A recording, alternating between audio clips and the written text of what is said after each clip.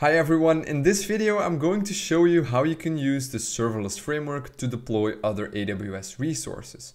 As I've said in previous videos, it's very interesting to use the serverless.yml config file to define all the resources that your application uses. And that is because serverless will deploy them for you. It will worry about rolling back changes if something goes wrong, and you only have one file that contains everything you need to deploy your entire application stack to AWS. So if in the future you want to move from AWS account, all you have to do is run SLS deploy again with your new credentials and then move your data over. So here I am in Visual Studio Code, and I'm going to open up the serverless.yml file. It's the same one that we've used in all the previous videos. And if I scroll down, way at the bottom, I can see a section called resources. And in the comments, it says you can add CloudFormation resource templates here. Now, CloudFormation is an AWS service that provisions other AWS resources based on a template that you give it. So here in this section, we can give it a template or we can give it many templates. So let's assume that we're building an application that allows users to upload some files. Well, to store these files, we're going to need an S3 bucket. So let's create one right now. I'm going to uncomment the resource section here. And as you notice, it already has a sample for an S3 bucket. So here we say that the new resource is of type S3 bucket, and it has some property. The property is bucket name, and the value is my new bucket. Now let's change that a bit so that it makes more sense. Instead of new resource, I'm going to call this upload bucket. And this is just a name that we give to everything we define under it. You can see it as a variable because other resources can reference this. They can depend on it. Now I'm going to change the bucket name, and I could call this the uploads bucket. But what if I have a few applications on my AWS account and a couple of them need an uploads bucket? Well, then this is not going to make sense. And also, what happens if one application has a development environment and a production environment? You want to keep these things separate. So instead, what we can use is we can use the variables we've defined before. We can use these variables, for example. We can use the name of our service, and we could use the stage that our service is in right now. So let's do that. The syntax for this is a $sign and then curly braces. So I'm going to say self service, then we're going to say dash. I'm going to do the same thing. I'm going to say self provider dot stage, and then I'm going to add another dash. So what this is going to do is it's going to look up the service name. In this case, that's awesome API. Then it will add a dash. Then it will look up the stage that we're in right now in provider. So that's here, provider stage. Now we're in the development environment. And then it will add another dash and then uploads. So let's save this file, let's run SLS deploy, and let's see what happens.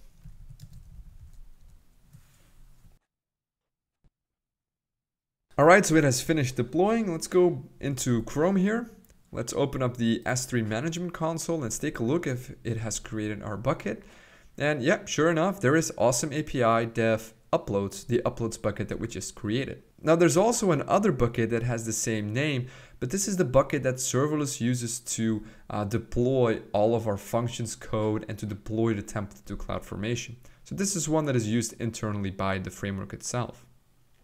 Now let me give you also another example.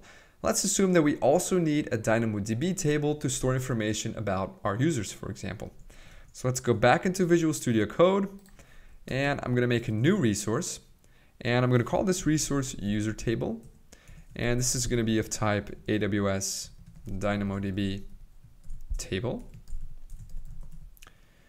and I'm going to give it some properties as well. And these properties are going to be, we're going to give it a table name, and I'm going to use the same strategy as I've used before for the bucket name. So I'm going to copy that, and I'm going to call this table the users table, for example.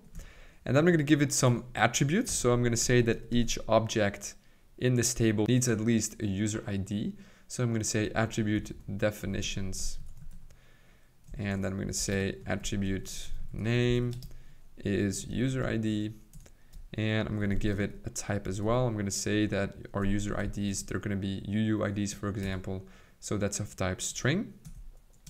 And in DynamoDB, you also need a key schema. You need to say which of your attributes is the primary key and which is the sort key.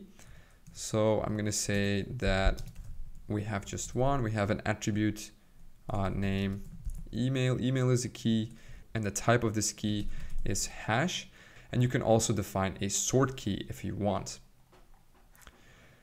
I'm also going to provision some capacity for this table. Again, those familiar with DynamoDB will know what this is all about. So I'm going to say provision throughput equals, and then I'm going to say read capacity units is 1 and write capacity units is also 1. There we go. So let's save that file and let's deploy that as well to AWS, and let's see if everything goes according to plan. Oops, and I made a little mistake here. I said that the key is the email field, but I don't have an email field. This should be the user ID field. So let's run SLS deploy again. And it's interesting to note that even though it has issued an error here, it actually rolled back all the changes that it has already done. So let's say that I added a few functions to my application and it was already deploying those functions, and then it hit an error. Well, then it will roll back the changes. So it will delete my functions again, or it will move them back to a previous version. So my application is always in a valid state. That's the benefit of using serverless.yml. And so here I have demonstrated that benefit without preparing for it. So that's great. All right, so the deployment has finished again. Let's switch to Chrome. Let's now go to services. Let's look for DynamoDB. Let's open that management console and let's see what we have here. I'm gonna go open up tables, and there you can see I have awesome API dev users table. It has 1 read capacity, it has 1 write capacity, and if I open it up and I open up the items section, you can see that an item should have at least a user ID, because that is the key of our table. And I can see that here as well. Primary partition key is the user ID, which is of type string. So those were some simple examples, but what if you want to deploy another resource? Well, Amazon has great documentation for this, and I've already opened this up in another Chrome tab. So this is the URL. I will share that in the video description, and this contains a template reference, and you can browse a template reference per AWS resource. And if I open that up, you can see all the resources that you can deploy through CloudFormation, and thus also through serverless.yml. And here's, for example, a DynamoDB table. And if you open that up, you can see some notes about it. And you can also see the syntax that you can use. So if I scroll down, I can see here, this is the JSON syntax to deploy a DynamoDB table. But of course, we're more interested in the YAML syntax example. And here it is. Amazon has this for all the resources that you can deploy. And you can actually take this code, copy it, and then put it under a resource in your serverless.yml file. So as you can see, this is the exact same layout that we've used in our config file. You give it a type, and then you give it some properties. And Amazon does a really good job of showing you what all the properties are. And then if you scroll down, it even shows more information about each property. And it says what the property is, if it is required or not, what type you should give it. Should you give it a string? Should you give it an array? Should it be a number? And so on and so on. So this is a really great website to check how you can deploy other AWS resources through your serverless.yml file. So that was it for this video. If you have some questions, let me know in the comments below. If you like this video, make sure to subscribe to this channel, and I'll see you in the next one.